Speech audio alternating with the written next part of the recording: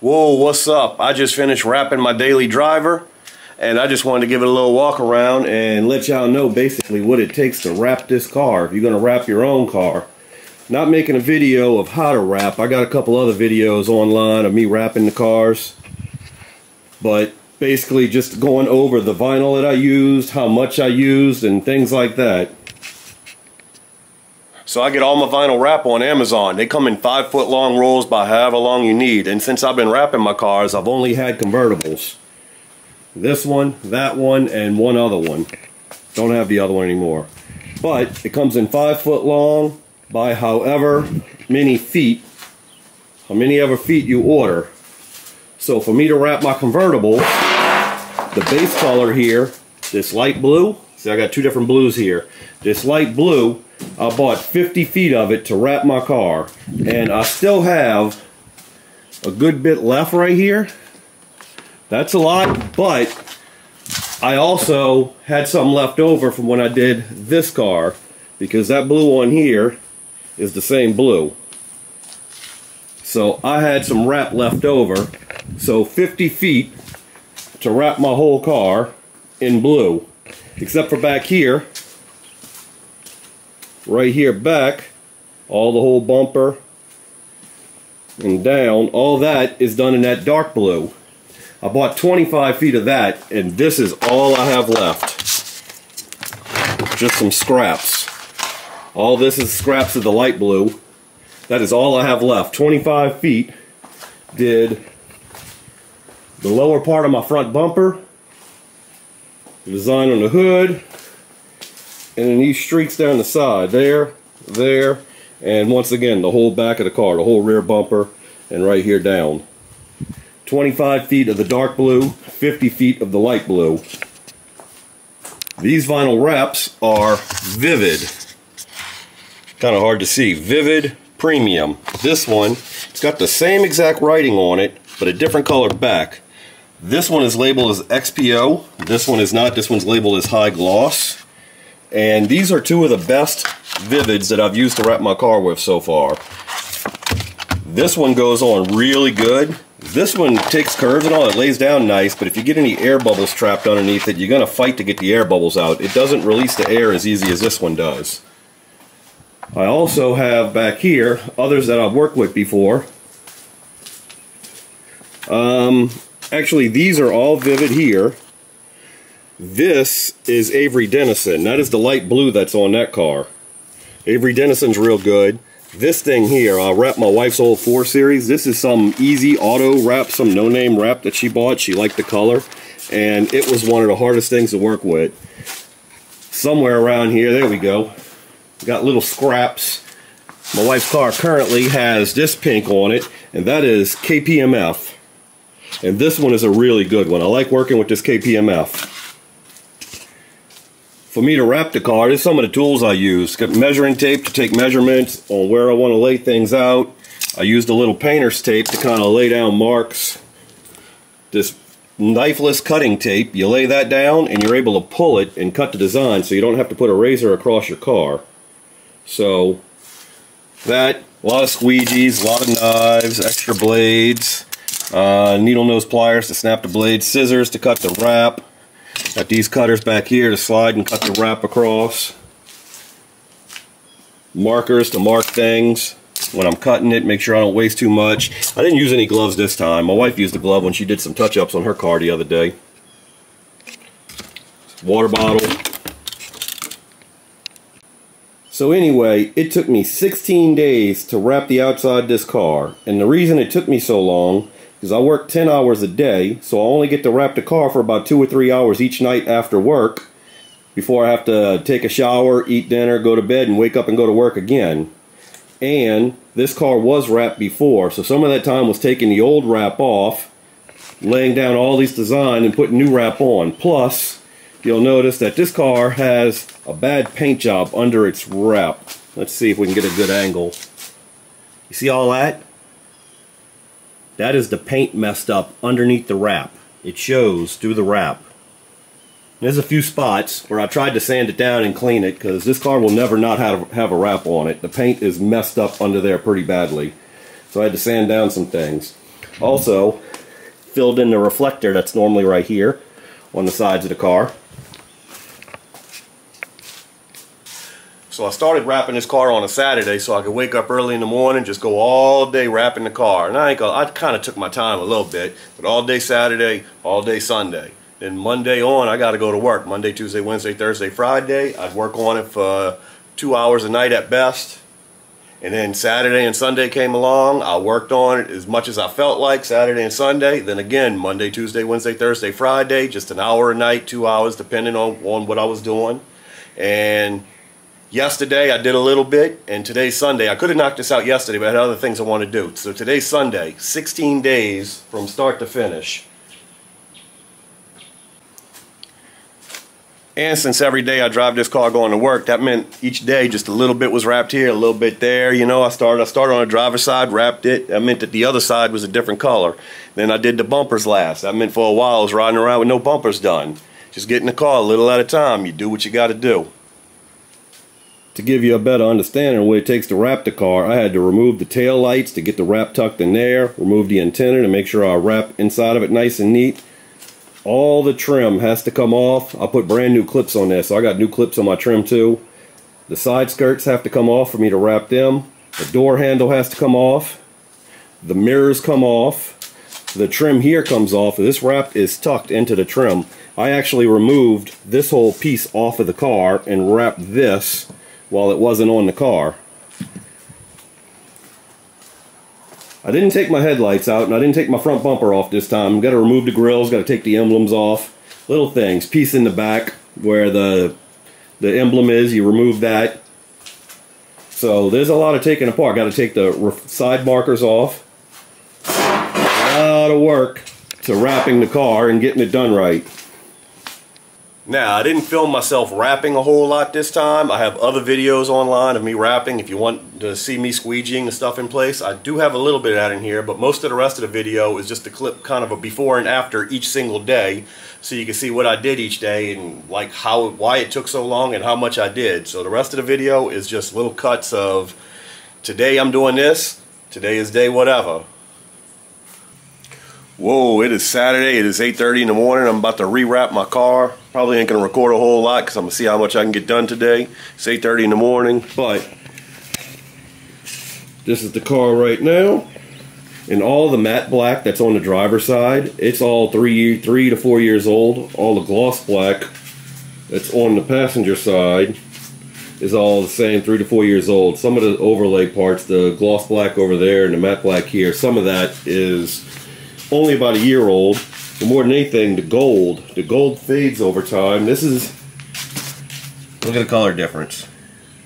This is all metallics, plus it rips apart. It was cheap gold anyway. It was underwater in a flood, so the bottom of it was messed up. It's delaminating right there. I knew it wasn't going to last long, but it's time for it to come off, and I'm going to wrap it in these two blues. It kind of looks the same on camera, but this blue is a little lighter than that blue. I'm going to do the same pattern, but in the two blues. Today I'm mostly just going to lay this down, and I'm going to lay this on top of it to make the pattern. But I'm going to make it solid, so as I'm riding around, at least it'll be one blue, because this is my daily driver. I drive this to work every day. So I'm going to set the camera up and get started.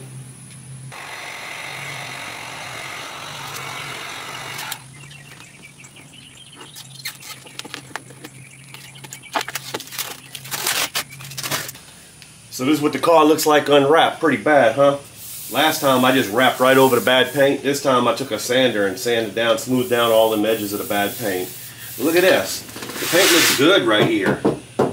It just was all peeling up here one day after I washed the car. I hit it with a pressure washer and it was peeling the paint back. I guess it had a loose edge or a bubble or something, but everything started ripping off. I bought this car sight unseen and the pictures I saw looked good. So, fair warning, this car had no accidents reported, and that's its fender. So I'm going to start wrapping right there. It's all cleaned up now and sanded down. Time to start wrapping. Try and cut it in a way that you can save as much material as possible, because those little bits that you cut off come in handy when you're wrapping little things like the trim. Whoa, that fender's done. Look at that. That looks good. Looks so much better. Still got to put that piece of trim on. It's laying on the counter over here. One down. It is now 10 o'clock. So I started at 8:30, but I had to unwrap it and sand down some stuff before I wrapped it. The doors should go a lot quicker. Those are easy to wrap.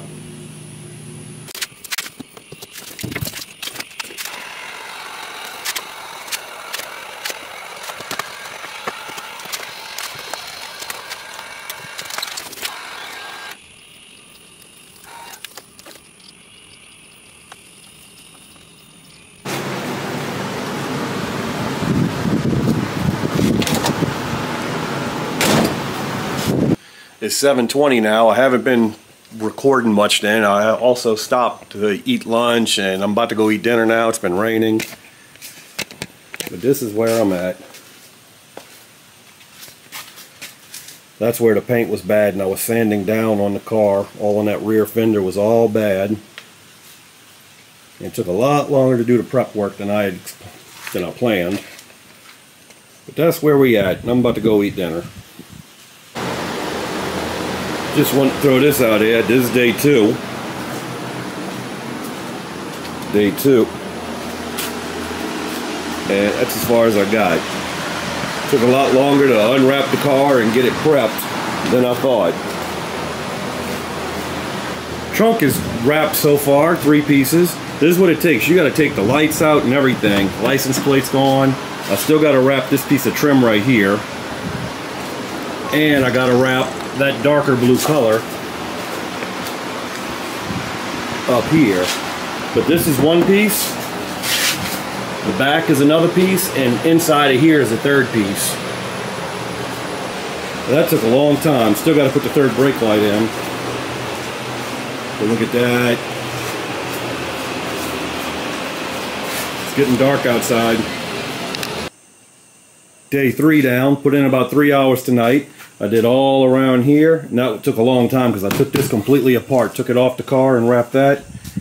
And I wrapped around my front windshield. This chrome piece here was wrapped. I took that off. But around my windshield is now done. 3 hours tonight. Get another 3 hours in tomorrow night. Whoa, it's Tuesday, day 4. It's about 7 p.m. I just finished eating. Today at work I had a little downtime. I was able to unwrap this side of the car. So that's going to help out a lot. Still got to wash the car up a little bit where I'm going to wrap. I think I'm going to start with this fender here. That's one of the hardest things left to do on this side of the car.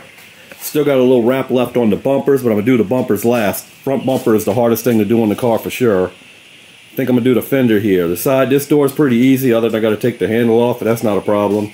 And the back, it's going to be alright. But I think I'm going to work on that tonight. Let's see how much I can get done. Maybe I can get that done and a piece of the door. Day 4. That's a lot. It's about, it's almost 11 o'clock at night. So I got to get ready for work tomorrow. Day 5. It's hot in here. I'm not expecting to get a lot done today. I got other stuff to do. If I can knock out this panel though, that'll be great. So that's what I'm working on today. I'm not going to film any of that. But got to wash it up, remove that piece of trim, and wrap that up. Blue and dark blue. 2 different colors right here. It's 9:30 on day 5. Rear quarter panel is done. If you didn't know about it, this side of the car looks good now.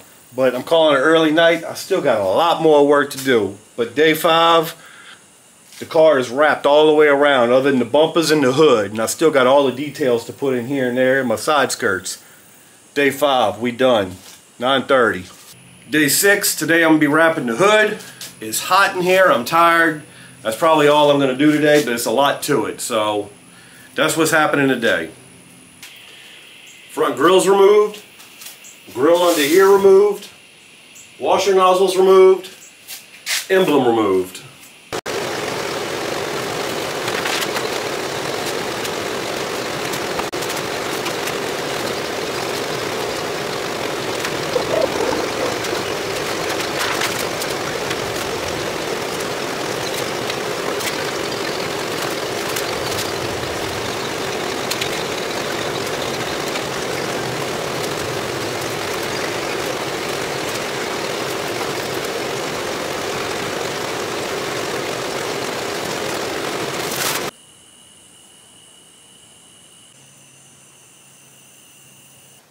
Day 6 done. It's 11 o'clock at night. The hood's not finished, but that's what I got.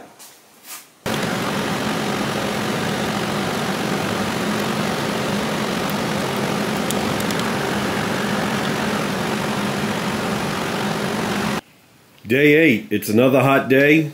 Yesterday, all I was really able to do was finish off the hood. That looks good. Then I had to do some other work to the car. But I think today I'm going to lay some graphics down the side of the car right here so I can start getting my side skirt back on. Day 8 down, and the driver's side of the car is done.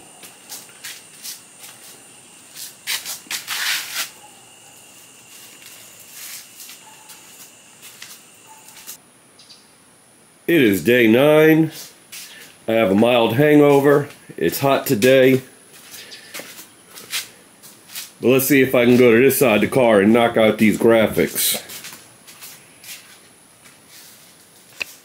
Day 9. Didn't get to the side skirt, but these graphics are on.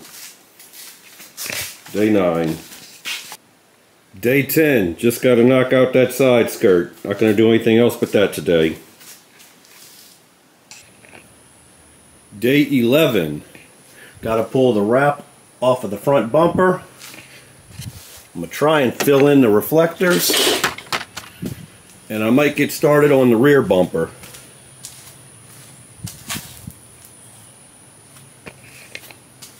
Day 11.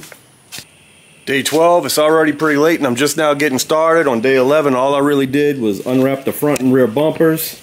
And I was patching where the reflectors go on the side. I didn't do a good job of that. So today I'm going to finish that up. And I'm going to start working on the rear bumper. I don't know if I'm going to finish because like I said, it's already kind of late. Today's day 12.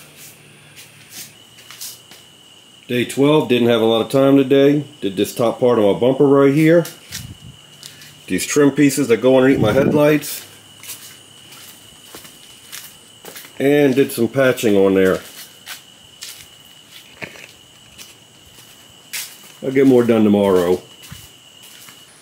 It's day 13. I got me a new sander so I can finish cleaning that up where I filled in my reflectors. And I'm going to finish my rear bumper today. I got so much other stuff to do, but that's going to be what I knock out today. Well, I guess I'm done for the night because I got to eat and I got to shower and so on. But the fuser's still on the ground right there. I'm going to take my wheels off because I got new tires to put on the car tomorrow, so that'll be it for the night. Day 14, it's a Friday, I don't have to work, it's a beautiful day outside. I just finished up the bumper. I still got to do the diffuser here. I really don't have to do anything to it. It's wrapped in this dry carbon, but I'm going to end up making it the light blue color. But I think I'm going to get started on my bumper, but I got a lot of things to do today, so we'll see how much I get done.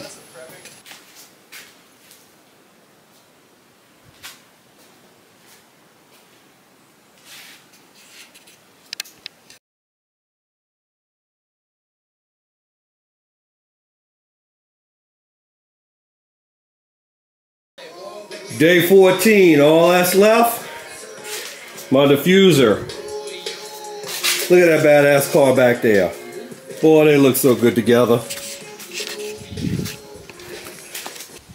Day 15, car's almost done. Realistically, just got to do the rear diffuser and the mirrors, and the car will be done. Told myself I wasn't going to drink last night, and then I did. My wife said, hey, let's have a drink. She's very convincing.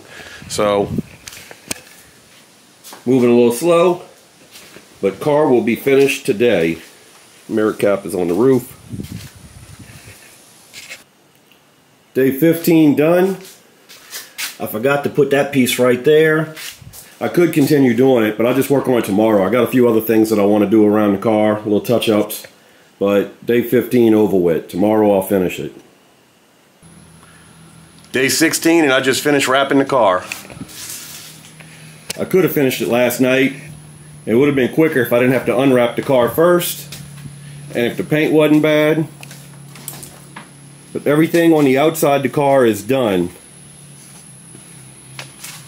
Still going to wrap some stuff in the inside of the car. But the outside is now done.